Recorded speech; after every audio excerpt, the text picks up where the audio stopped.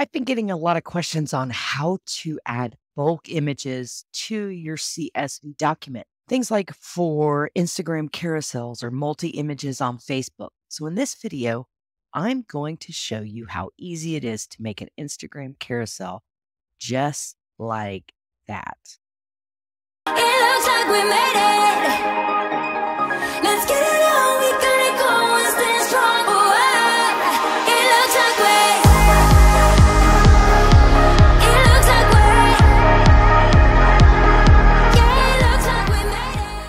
So let's jump into this Instagram carousel action of creating a carousel using bulk upload. The first thing that you want to make sure that you do is have your images loaded. So I recommend going into your image library and making sure that you've got your carousels loaded or your 5 images loaded. I used live quotes, so I used the first 5 of the light quotes. Now, when you are uploading your bulk CSV, let's go ahead and open that.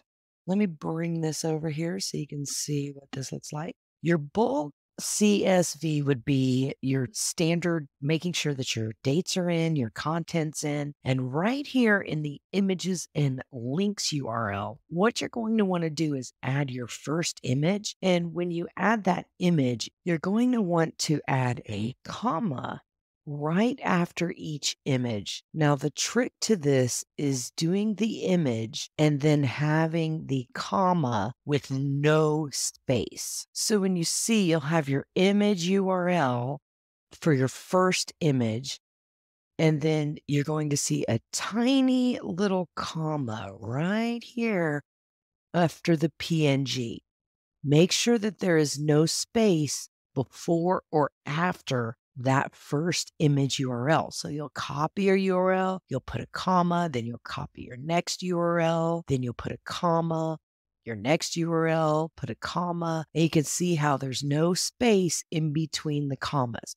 So let's go ahead and look into our system. So I copied each URL, I put in a comma, and now what we're going to do is we're going to go back to marketing. So when you go back to your social planner, you'll see that I've got these planned out. They're in draft mode. Once you bring in the bulk upload, let's go ahead and hit edit. And you'll see right here, all of your images will show up. Now this shows Facebook, what it's going to look like on Facebook. Facebook will group the images, but on Instagram, they will turn into a carousel just like this, being able to carousel 1, 2, 3, 4, 5.